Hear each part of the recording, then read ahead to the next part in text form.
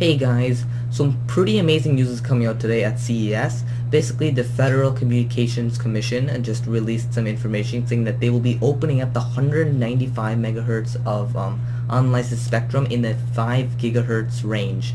Now this is extremely amazing because if you're not aware, the 5 gigahertz band is actually pretty fast. It's referred to as the gigabit Wi-Fi.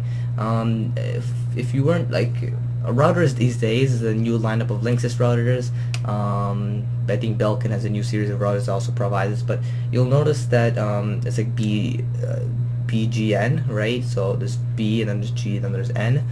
Usually it's G. The new ones are now N.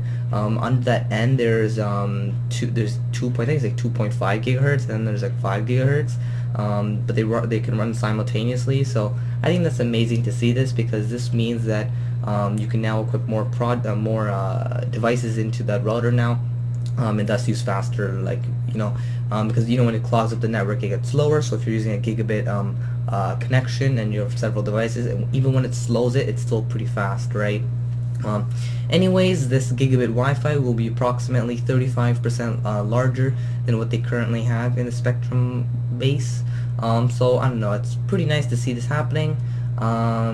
Homes are not going to be the only target though.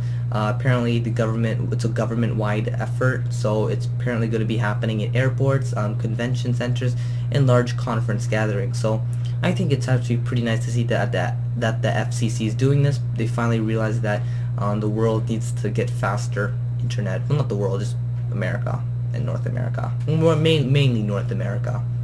More or less Canada and America. I don't know about Mexico, so yeah.